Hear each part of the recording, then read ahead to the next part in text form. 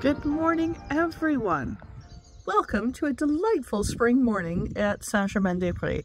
I've just woken up from the most refreshing sleep. It was absolutely delightful. We spent a fantastic weekend with friends at the Chateau de La Lande, and you will see a bit of that later, but we were having so much fun we hardly vlogged at all. So you can always go over to the Chateau Diaries and check them out, and all of our other vloggy friends were there too, so we're pretty excited. Anyway, that was a very fun weekend, and so we got home a little tired, and I used my Aura Health app to ensure that I got an extra good sleep last night. Aura is the new all-in-one app for mental wellness and sleep that provides the world's largest mental wellness content library and community. Aura has won the Best of Apple, and over 7 million people choose Aura to find peace daily. I wanted to give you a little update on how things are going with the Aura Health app. I'm still using it, and I am still finding it really helpful for my occasional lack of sleep, otherwise known as insomnia. And I'm enjoying it so much that I've actually started investigating even more sections of the app, including the mindfulness section. Obviously, there's always a lot going on at the Chateau. As you'll see, we're decorating. We've got trees coming down. You can see a bit of that in the park later on.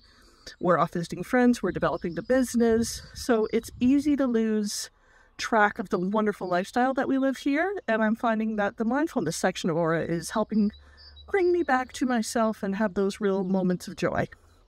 So, all that to say, here's a little bit more about the Aura Health app, and I hope you click on the link and enjoy it as well. Aura offers the most extensive selection of mindfulness meditations, stories, sleep tracks, life coaching, cognitive behavioral therapy, breathwork, hypnosis, spirituality and prayer, and much more. One of the things I really like about Aura is that it's not one size fits all. You can customize it to your needs and approach the things that you might need a little help with from different angles. You can be very analytical, which is kind of the way I roll. You can be a lot more spiritual. You can be any sort of sliding scale in between. It's really personalizable, which I think should be super helpful to a lot of people. Get started for free on Aura's website using my link in the description. The first 500 people get a free trial and an exclusive 25% off. So last week, we left you a very subtle hint or six about the color that we were going to be choosing for the upstairs bedroom. Thanks again to everyone for being a great community, and let's get on with painting the bedroom.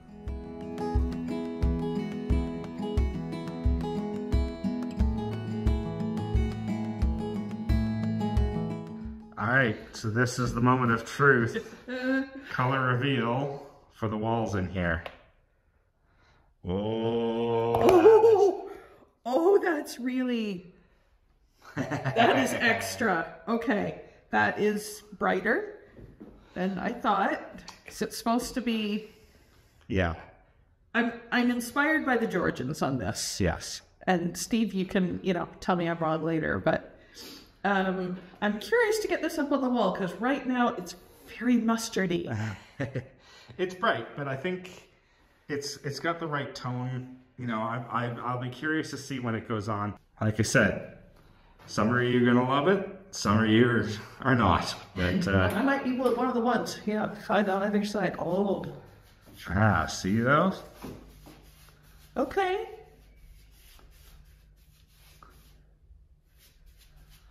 And you see with that, I actually think that's going to look really good. Okay, I'm going to try a little cutting in. Yeah, I think it's going to be interesting. It'll be bold, and it is going to be bold, but I kind of like it. Oh, gosh. You sound a little apprehensive. I am a little apprehensive, but I do this every time I pick a bright color. I did it downstairs in the dining room. Yes. And I love that color now. Exactly.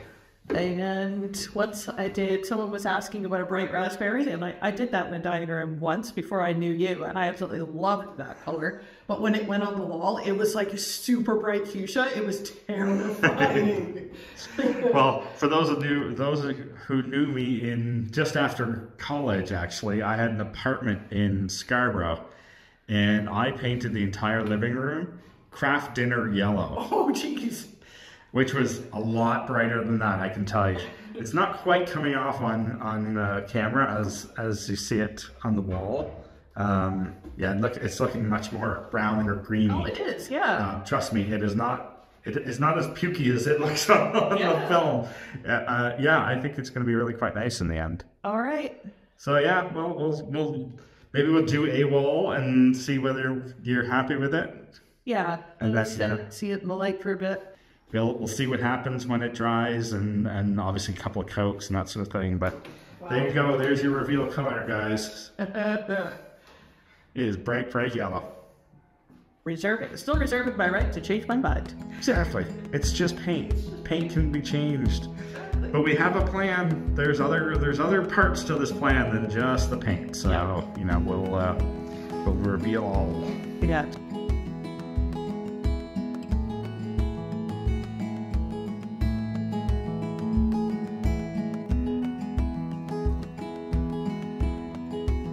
Okay, come on in.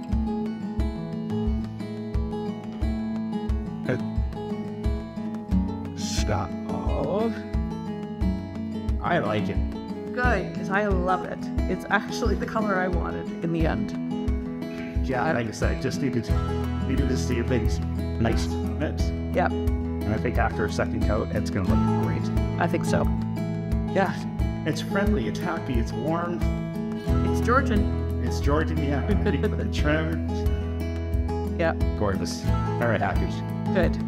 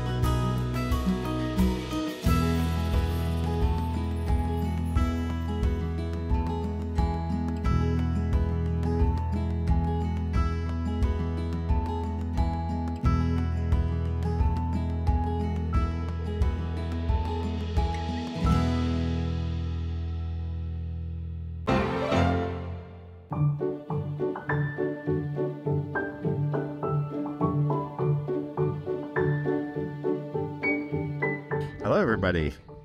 We are back to one of our favorite friends' chateau. This is Chateau de La Lande. You might know them from... Many of you will know. Yeah, exactly, from Chateau Diaries. But yeah, we've been invited for a fabulous weekend with a whole bunch of our chateau-owning friends. That sounds very snotty, but it's just a good time with friends, with some good food and good conversation. Yeah, and solving some shared problems. Yeah, exactly. You know, because we all have the same problems. So yeah, you know, it's good to be able to chat it out with people who understand. Yeah. So it's going to be a good weekend. Looking forward to it. Should be amazing. There is now. Oh no. No. So it was that one not this one yet. Are we the luckiest ducks? Absolutely. Jumping in the All of our friends around us? Well, maybe not all. Some of our friends around us. Lots of nice friends around us. Let's go that way. Yeah. Well, hello. Oh.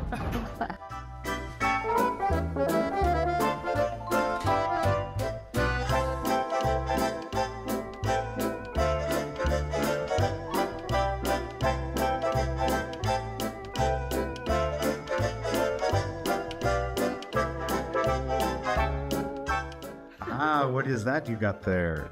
Well, I believe your friend Florence has given me another gift. Not only did she give me the most beautiful Italian racing sewing machine that I've ever seen, but she has kindly bequested her grandmother's sewing dress. Is that correct? I think so.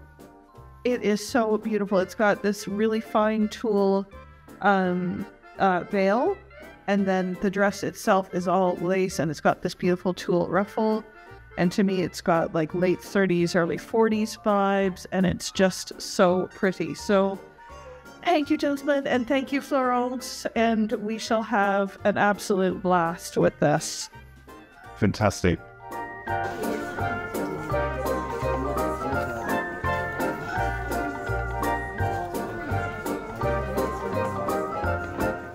What do you think of the set? Oh, So this is for your dining room with... Yeah. Well, we're just looking for something with a bit of colour, but it also has all of the... It would depend on the price, because it's not the best quality. €40 for the whole transfer one. It just sort of stops, you know? Yeah, exactly. Having said that, €40 for the entire set. If you've got guests around, it's quite nice to be able to change the table. That's what we're thinking. Different feel. Exactly. So that, I think, is... Bye, everybody.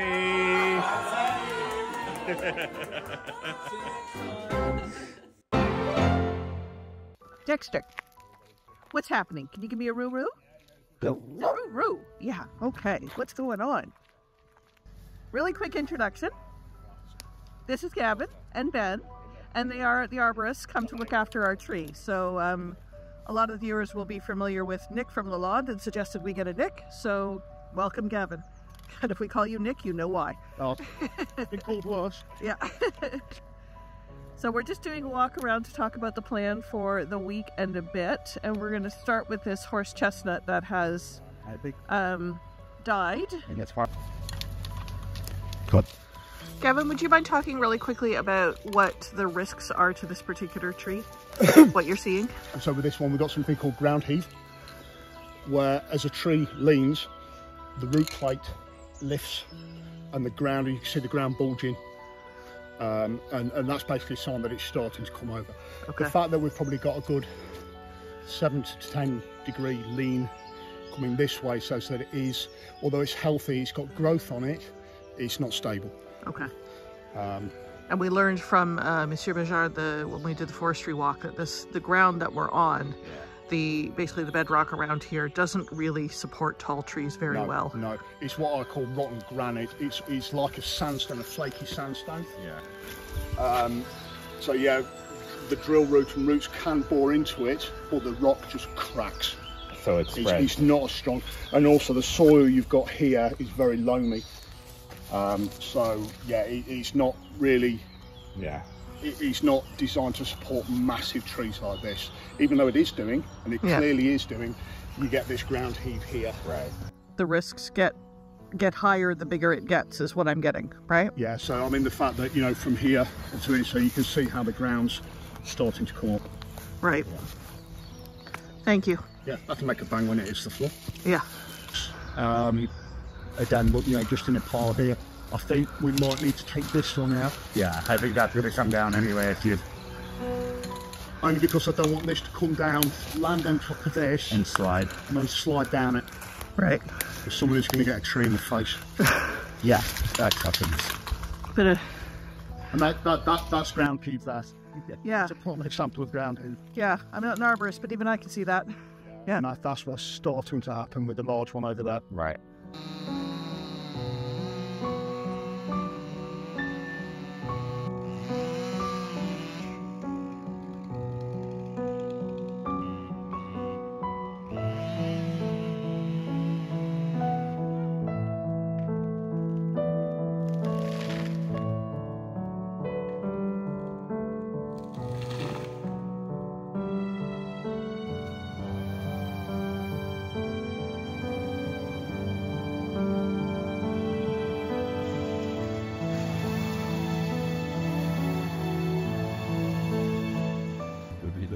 Easy peasy. Huh? Easy peasy? Oh yeah. Yeah. No, it's going to mix with that one. Yeah. That's the dead one, right? Yeah, it's the right one. Yeah, it's clearly good.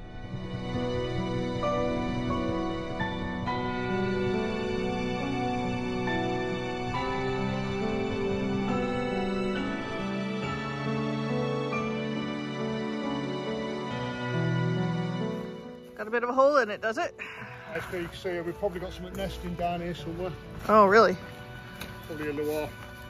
A which now? The Loire. Qu'est-ce que c'est ça? Edible dormouse, like miniature squirrels. Oh, okay. They're not nesting now, but there is an old nest in there, you can see it. We're not far away from there that we are. Oh, hello friends. Glad you're not in there now. Not in there now. Yeah. I mean, we've cut into trees and we've had them running out. Oh gosh. Yeah. Remember that? That must be disconcerting. lake. We cut into a tree at a lake and we're like, That was a massive hollow there. He tipped it up and a rat just shot out. Oh.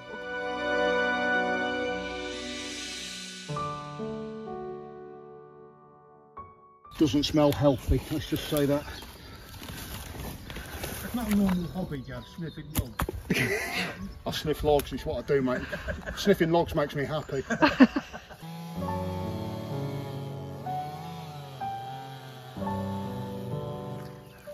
Meanwhile, Ben's like, get out of my way, I'm hauling logs, man. Oh my gosh. Live hornet's nest. Oh my gosh. Yeah, we did see a stream coming in and out of there last year. They're dormant, thankfully. It is. Yeah. That's a big nest, though. That is. Yeah. Yeah. Well, that would explain the highway of hornets we had last year. There you go. Oh my gosh. There's something about that shape. You see it. Yeah. You go, ugh, stay away. My gosh, they did some work though, didn't they? Holy cow. No, they wouldn't have done that. No, they would have. Moved in, did they? Yeah, they would have colonised the hollow. Yeah, the hollow would have already been there. The hornets wouldn't have done it.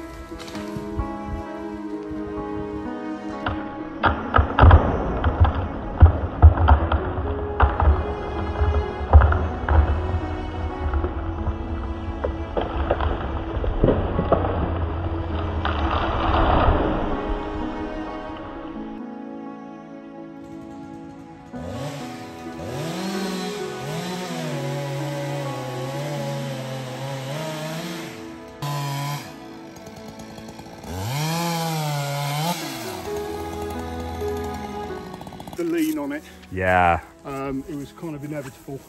We strapped it. Yeah. So the barber chair wouldn't go all the way up. Right.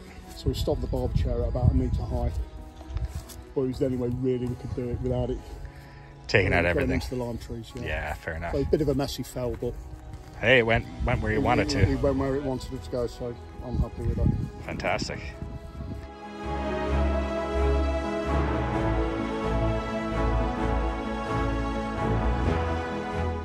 And we've cleared a path for the Scots pine at the back. Okay. So the one that was heavily leaning, Yeah. that's out now, that's gone. Oh, it's gone down. Yeah. All right. I was just coming over to ask when that was coming down. So, all right. About 20 minutes ago. All right. Good to know. Yeah. And yeah, so now it's just the marked one that's leaning over the barn. Okay. But I'll wait because I need to get the truck up there to clear a path with a chipper. Okay. And we'll get the hydraulics and the winches to pull the tree away from the barn. Okay. Wow. But right now I need sugar and Yeah. caffeine. And then your plan is to leave the 2 meter so segments. The 2 metre lengths, we're just going to leave there for now. Yep. And then when we come back to fell the big one, we're going to lay that on the ground in its path so it suspends the trunk off the ground. Nice. It just makes it a lot easier to process and cut. Yeah. Yeah. It lifts the tree off the ground so that we're not digging our chains into the dirt and Right, trashing exactly. our chains and pinching the chains. Very clever.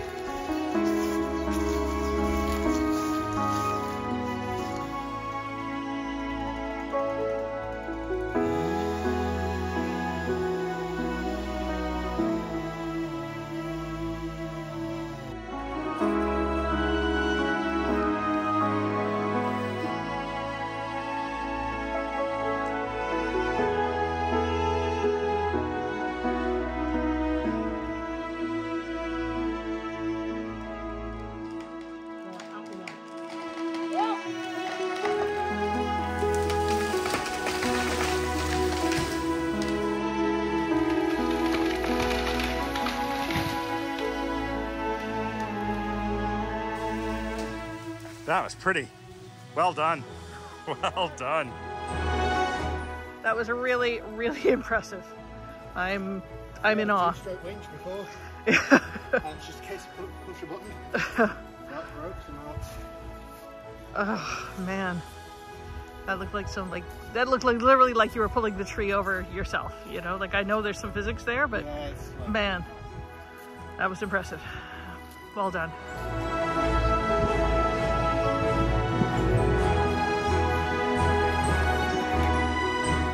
I am going to harvest some of the pine cones, and maybe someday we can replant and start a new little tradition.